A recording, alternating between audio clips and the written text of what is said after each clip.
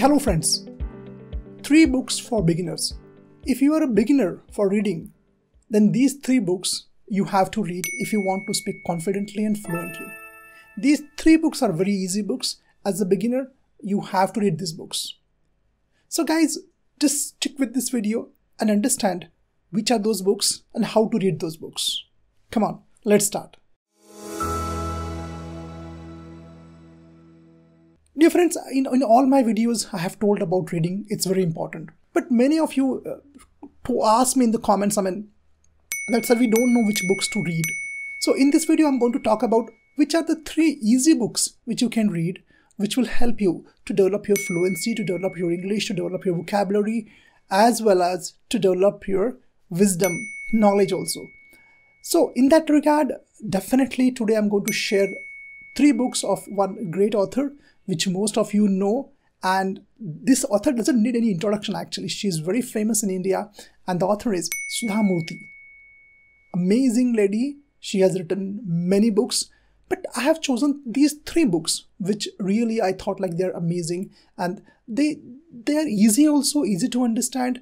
They have a good message also. They have easy English also, and they are interesting. It's not like boring and dull which you will keep down after reading for 4 or 5 pages. No, these books are really nice. You will finish those books once you pick them up.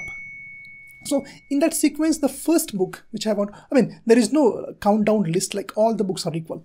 The first book is 3000 Stitches. Now this book, what she has written is really nice. Of course, you know, all of you, she's a great philanthropist. She always helps all through Infosys Foundation, and in that book she has told about when she went and contacted some women who were having some who were living in adverse conditions. They are called as Devdasis.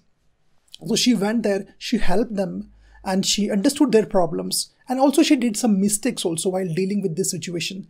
This book talks about her philanthropic work, her journey into the great work she's doing, the difficulties she faced, and of course at the end she received a cloth, we can say like a bedsheet cloth, which was gifted by those Devdasis, those women whom she helped. Initially they were living a miserable life, but after the help they started working, and they stitched that. I guess it was 3000 stitches for that particular cloth. I guess it was the bedsheet cloth, right? And it's an amazing book. You must read this book, and it will really help you to develop your fluency, and the words which she has used are very easy and they are in regular use. Go with this book. All these books, the links are given in the description. Now, one more thing before you go ahead, I want to share here is I have started my podcast also.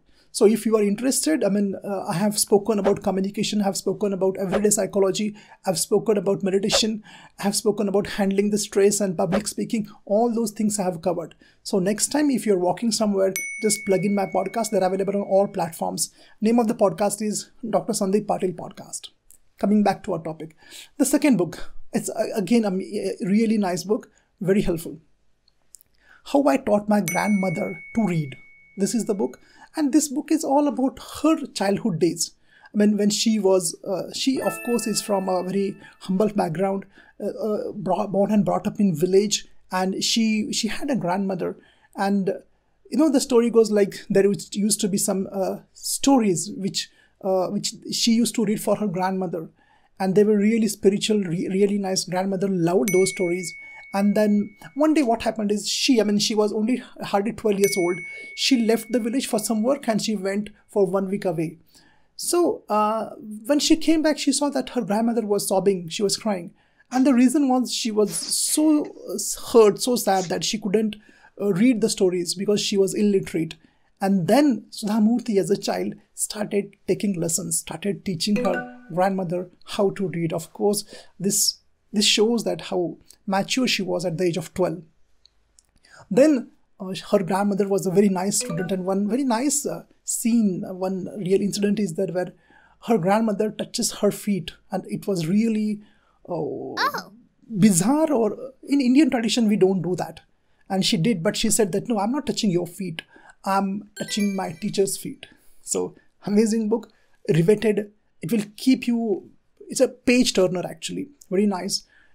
and it's all connected with our everyday life. So you will not feel alienated. You will not feel like what I'm reading. I mean, I don't understand. Very nice book. Definitely read that book. Links in the description.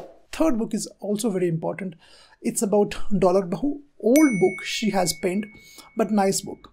This talks about the changing financial conditions and situations in India especially, and how the dollar and the money has become more important than the culture and than the tradition and the values. And she talks about a family where one girl is married who is not that rich, but she is really very humble, taking care of everyone. And there's another daughter in the same home who is in US, and she is earning dollars. But this in-laws, this mother-in-law, things like my first, that is the older daughter-in-law, is not that rich, but my second daughter-in-law, who is in US earning dollars, she is rich and she is nice.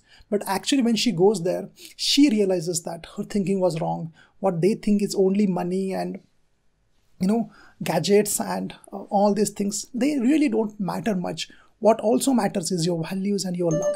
So this is Dollar Bahu, very nice book. We need this culture, we need these values today. We have to understand that only money doesn't matter. What matters is the feelings, the love, the empathy and the compassion. Great book. These 3 books are really great. I request you to finish those books and tell me, I mean, what do you feel about any other books of Sudha Murthy's which you have read, which you really liked? Write in the comment. I'll also tell about which books I have finished, I mean consumed, and which books you feel is the greatest work of Sudha Murthy. It was a pleasure talking to you. Take care and happy reading. Goodbye all of you. Thank you.